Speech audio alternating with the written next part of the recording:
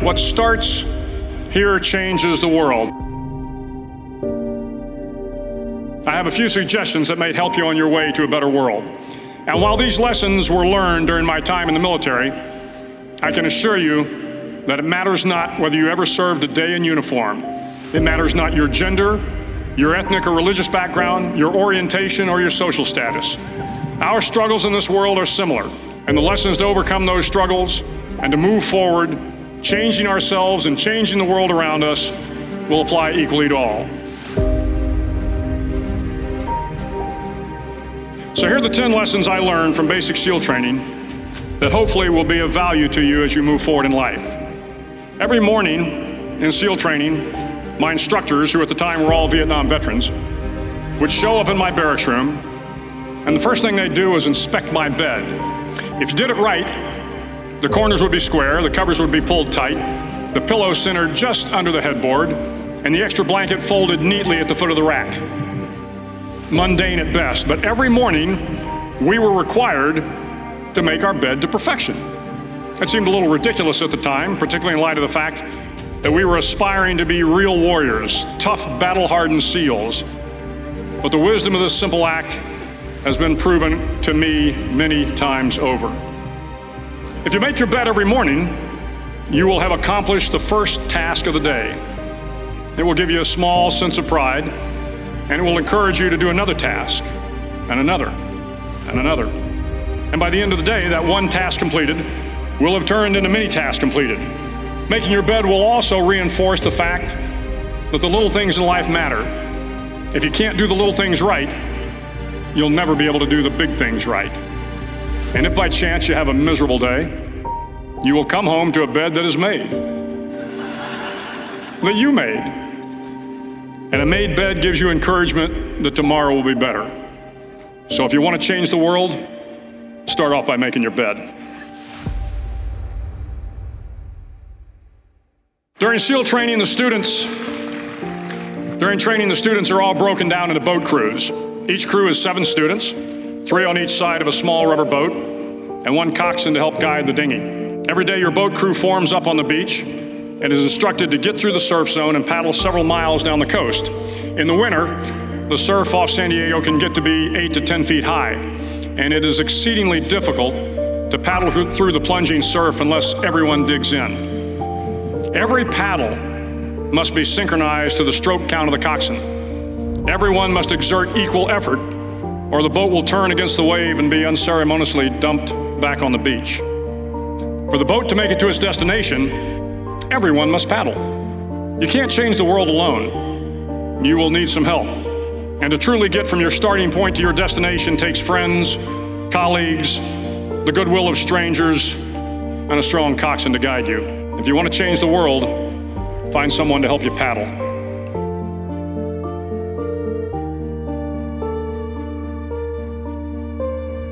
Over a few weeks of difficult training, my SEAL class, which started with 150 men, was down to just 42. There were now 6 boat crews of 7 men each.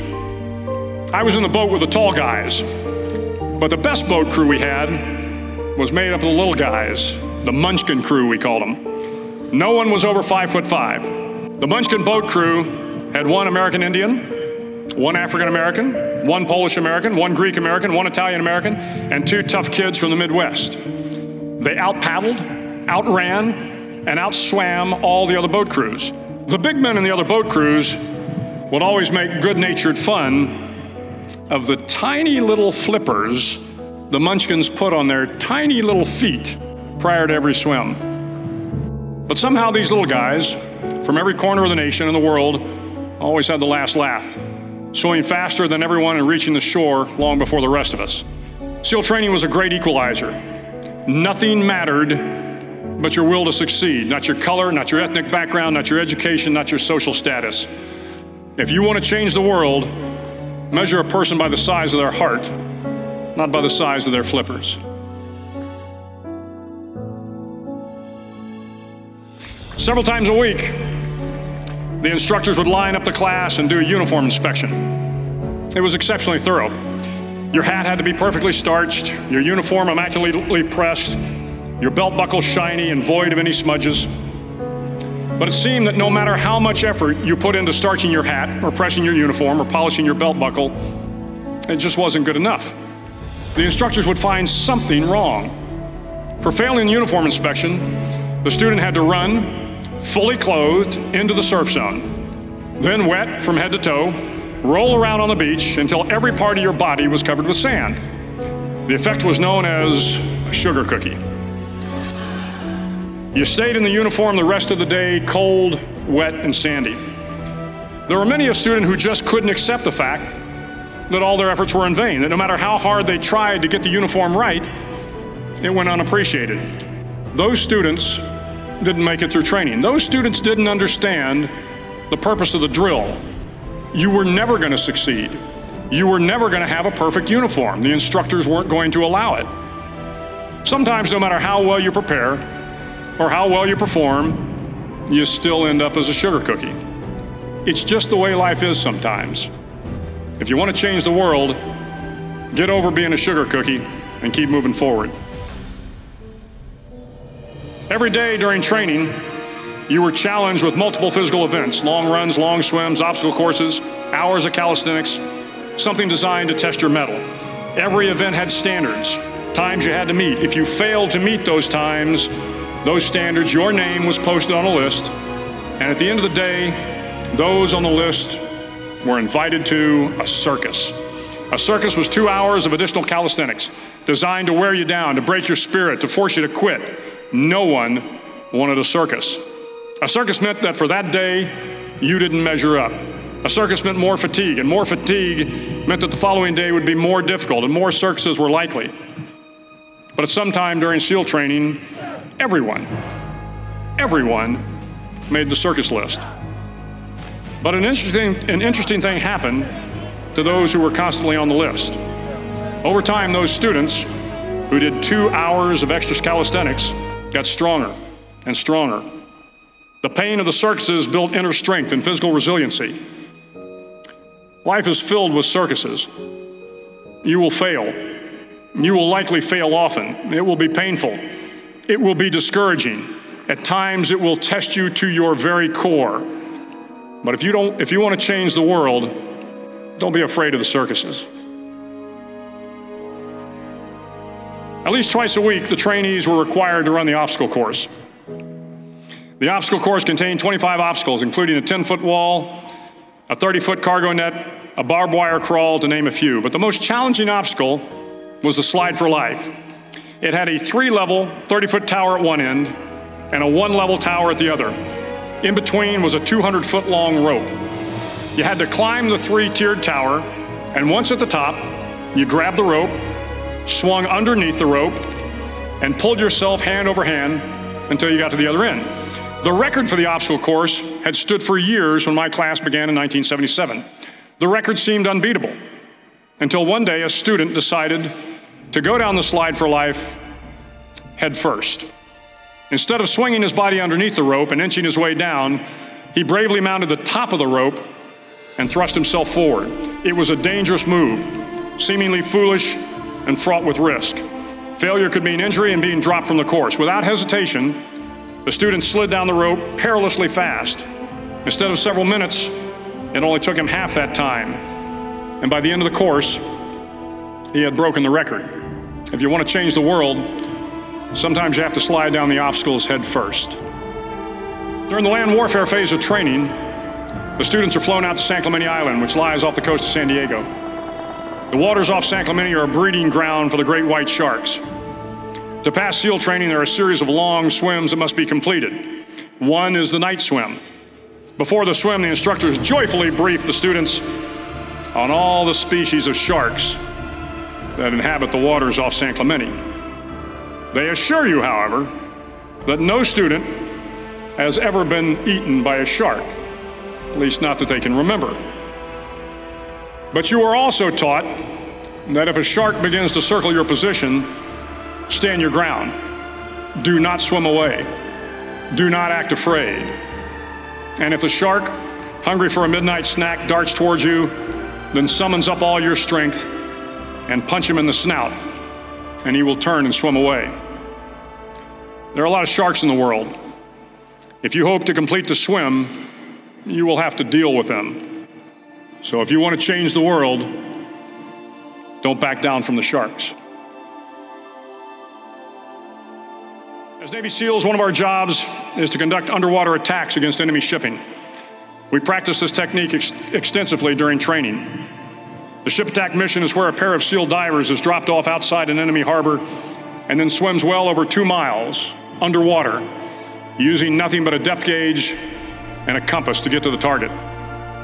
During the entire swim, even well below the surface, there is some light that comes through. It is comforting to know that there is open water above you. But as you approach the ship, which is tied to a pier, the light begins to fade. The steel structure of the ship blocks the moonlight. It blocks the surrounding street lamps. It blocks all ambient light. To be successful in your mission, you have to swim under the ship and find the keel, the center line, and the deepest part of the ship. This is your objective. But the keel is also the darkest part of the ship, where you cannot see your hand in front of your face, where the noise from the ship's machinery is deafening, and where it gets to be easily disoriented, and you can fail. Every SEAL knows that under the keel, at that darkest moment of the mission, is a time when you need to be calm, when you must be calm, when you must be composed, when all your tactical skills, your physical power, and your inner strength must be brought to bear. If you want to change the world, you must be your very best in the darkest moments.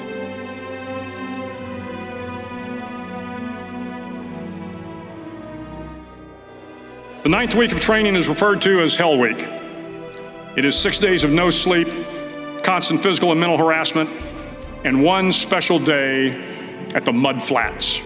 The Mud Flats are an area between San Diego and Tijuana where the water runs off and creates the Tijuana Sloughs, a swampy patch of terrain where the mud will engulf you. It is on Wednesday of Hell Week that you paddle down to the Mud Flats and spend the next 15 hours trying to survive this freezing cold, the howling wind, and the incessant pressure to quit from the instructors.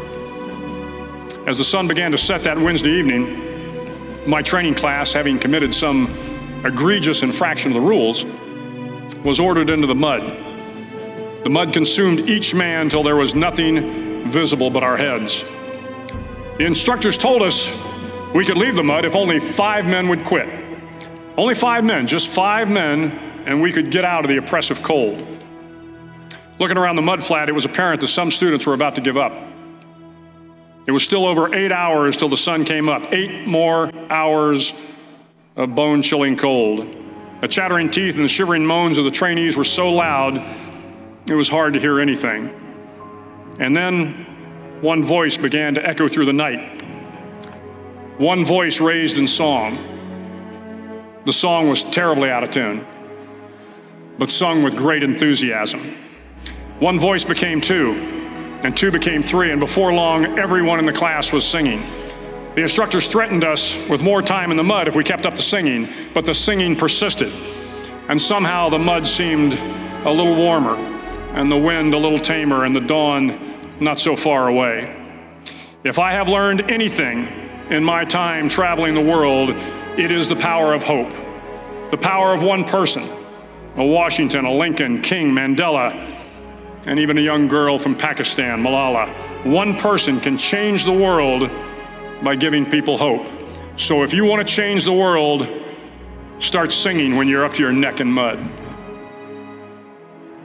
Finally, in SEAL training, there's a bell. A brass bell that hangs in the center of the compound for all the students to see. All you have to do to quit is ring the bell. Ring the bell, and you no longer have to wake up at 5 o'clock. Ring the bell, and you no longer have to be in the freezing cold swims. Ring the bell, and you no longer have to do the runs, the obstacle course, the PT, and you no longer have to endure the hardships of training. All you have to do is ring the bell to get out. If you want to change the world, don't ever, ever ring the bell.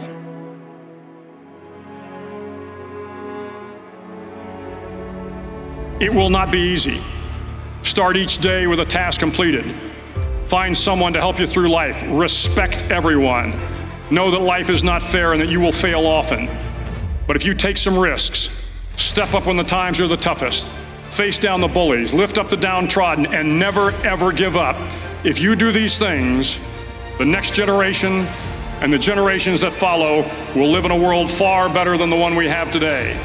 And what started here will indeed have changed the world for the better.